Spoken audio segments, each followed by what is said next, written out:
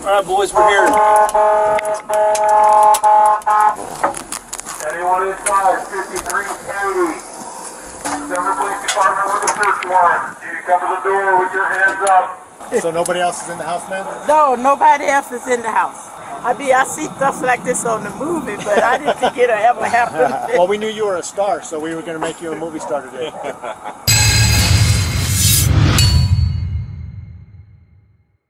As long as I have a seat back. Do you have anything on you not supposed to? Huh? Do you have any guns or knives or anything?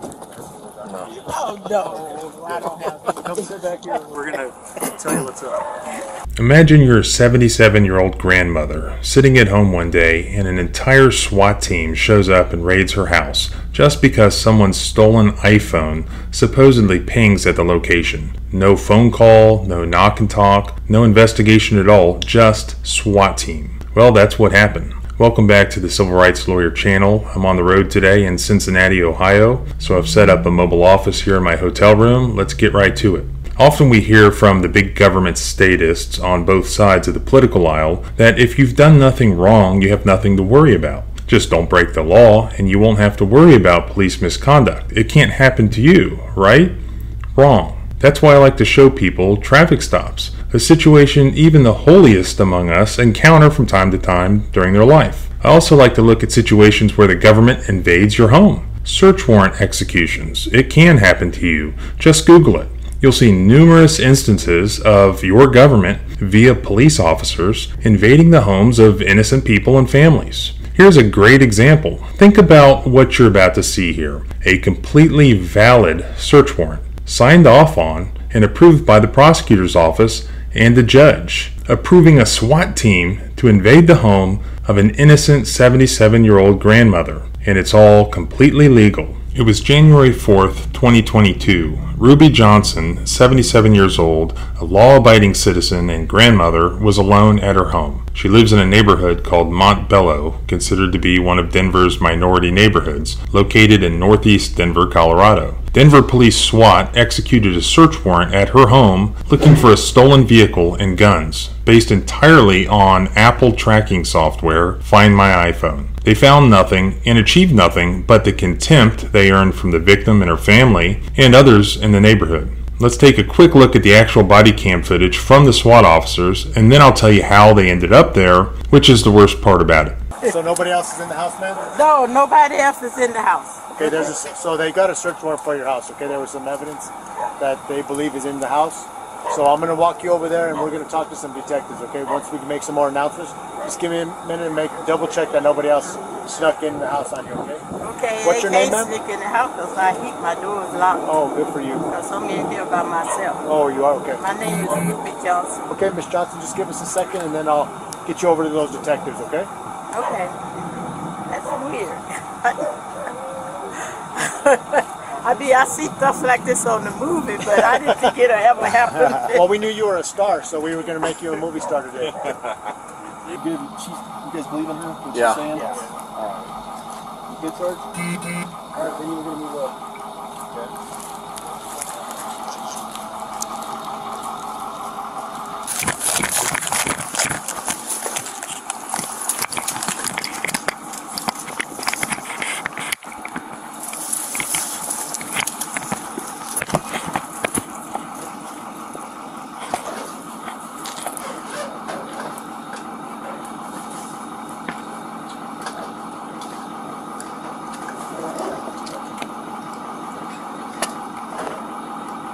When they arrived to search the home, they didn't observe the stolen vehicle. The 77-year-old grandmother who answered the door told them that there were no stolen items in her home. But to police officers, everyone is guilty until proven innocent. Later, Officer Joe Montoya, the head supervising stormtrooper here, said to Channel 9 News, "You'd like to take it at face value, but you just never can. Even if it's a senior citizen, we know that there could potentially be grandchildren, or a friend, or a neighbor, or something that maybe could be in the house." Think about that for a second. Imagine being so afraid of the public that even after talking to the sweet innocent grandmother, you're only willing to go inside her house to look for some dude's stolen iPhone 11 with a SWAT team. But remember, it's a minority neighborhood, so even though she seems harmless enough, she's a grandmother, which means that there could also potentially be some black males around. She could be lying.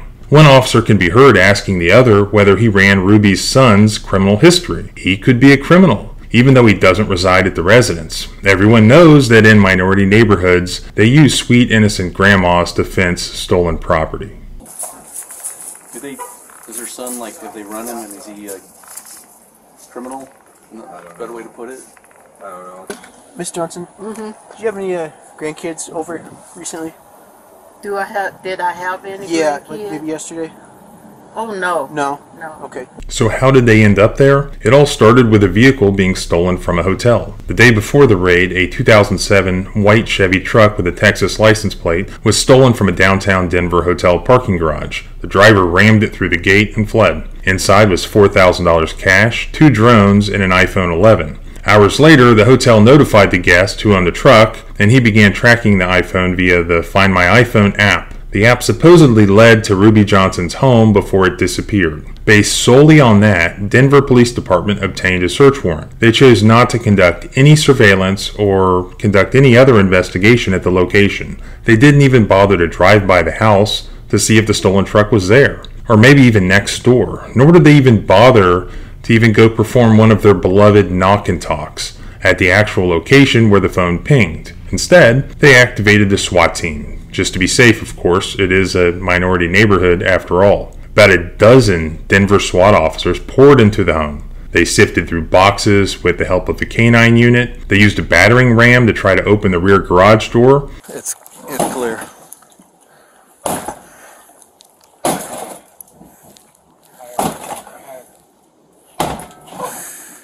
Damn. There's boxes stacked up. It's just like a wall. They broke down the attic door.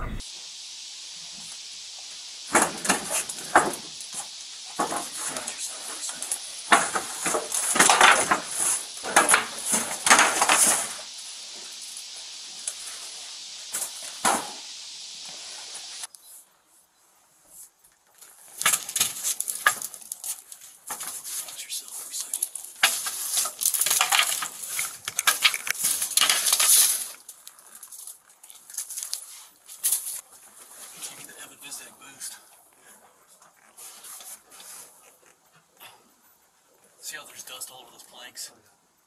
I took my hand and wiped one. There's no way somebody walked it. They also cut the lock to her shed.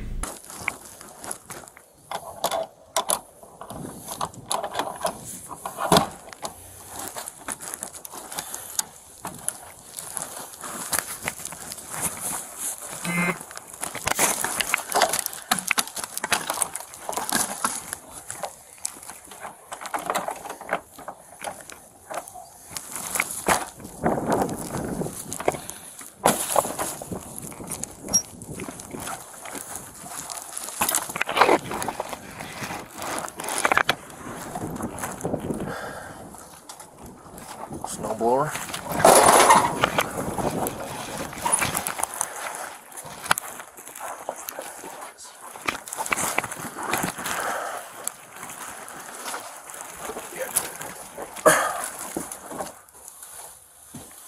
Good, man.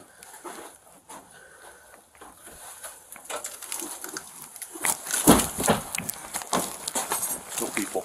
No. Officer Montoya, the head stormtrooper, in an interview with Channel 9 News, said that the officers researched the property ahead of time and knew that 77-year-old Ruby Johnson lived at the home alone, which is why they used what he called the lowest threshold of aggression. If this SWAT team, along with an armored vehicle, is their lowest threshold of aggression, I'd say that their higher thresholds must involve those newfangled exploding robots. Officer Montoya, like a good government trooper, was just following orders though. They're just doing what good stormtroopers do. It's up to the prosecutors and judges to stop them, according to them. They have no minds of their own. Here's what he said. "I'm not going to second guess the investigation," he said. "The proper steps were taken. The place where that would have been questioned would have been the DA's office and the judge's level, and they felt comfortable signing that warrant. So what about them?" Denver Deputy District Attorney Ashley Beck and Judge Beth Farragher both approved the warrant. Kristen Wood, a spokesperson for the Denver County Court, said Judge Farragher signed the search warrant because she found probable cause existed. If a judge did not find probable cause, he or she would not sign the search warrant. Prosecutor Beck also would not comment directly to the news when they called. Instead, a spokesperson wrote in an email that the warrant passed legal muster. Quote, I can tell you that our office is obligated to review every search warrant the Denver Police Department writes to ensure it's legally sufficient based on the facts the detective swears. So, at least through their spokespersons, the officers blame the judge and the prosecutor. The judge blames the prosecutor and the officers, and the prosecutor blames the officers and the judge. This is perfectly representative of the efficiency and the incompetency of your government. This is why the DMV runs so smoothly and is your favorite place to visit. It's true, though, that there are two important things to look at when reviewing warrants. One, the information provided by law enforcement under oath to the judge reviewing the allegations for probable cause. And number two, whether those allegations are sufficient to compromise probable cause for the issuance of the warrant. Looking at the actual search warrant application completed by Detective Gary Staub, it appears that he relied solely on representations made to him by the owner of the stolen items and did absolutely nothing himself. He notes in the application to the judge that the owner of the vehicle that was stolen told him that the iPhone pinged to the house and that he drove by the owner to the location in a rented vehicle, but he did not see the stolen truck there. However, the application notes, theoretically the stolen phone could be inside the closed garage at the residence. Also theoretically, which the detective notes in his copy and paste warrant, his vast experience tells him that stolen items can be removed from a stolen vehicle and theoretically placed in a garage. That's pretty much it. He includes a copy of the owner's Find My iPhone screenshot and the owner's photos of Ms. Johnson's residence. The detective did nothing himself. Instead of actually going and knocking on the door, talking to people, detective work, let's just activate the SWAT team and bust down the door. It's a black neighborhood after all. Guns were stolen along with the vehicle, therefore we have potentially black people with guns. Better bring the armored vehicle as well. So yes, she's a 77-year-old grandmother with no criminal history apparently, but you never know. Officers have to make it home that night. As officers searched her home, Ruby Johnson waited in the back of a police car, and she told the Channel 9 News afterwards that the experience was traumatizing and led her to feel unsafe in her own home that she'd lived in for about 40 years. Quote, when I start thinking about it, tears start coming down, she said. Ruby's longtime friends have noticed a sadness that they hadn't seen before. They don't see her smile anymore. Officer Joe Montoya, Division Chief of Investigations, said that the department did not intend to harm Ms. Johnson, and he regrets that the warrant caused her to suffer. We can always apologize, and I'd be willing to apologize that there was a warrant issued and evidence was not found there, Montoya said. That's a given, but I don't think there was anything done to intentionally traumatize her. And they just don't get it, do they? They chose to obtain a search warrant and send a SWAT team there. They knew that the only person who lived there was a 77-year-old woman who was a law-abiding citizen, yet they sent a SWAT team there first, instead of treating the woman as Officer Montoya no doubt would want his own grandmother treated. They chose to traumatize her because they think only of themselves. Officer safety is the only thing that matters to them. By the way, the stolen truck was later recovered 2 days after the warrant was executed about 6 miles away in Aurora. The stolen guns were not in the truck, of course, no arrests have been made. The point here is that this is a prime example of the fact that police and government misconduct can happen to you, even if you've done nothing wrong. And this was all done lawfully. Valid search warrant, valid search, innocent victim, wrong house, no stolen items found at all. This will continue to happen because police officers are not held accountable for their actions. Prosecutors are not held accountable for their actions. And judges certainly aren't accountable for their actions.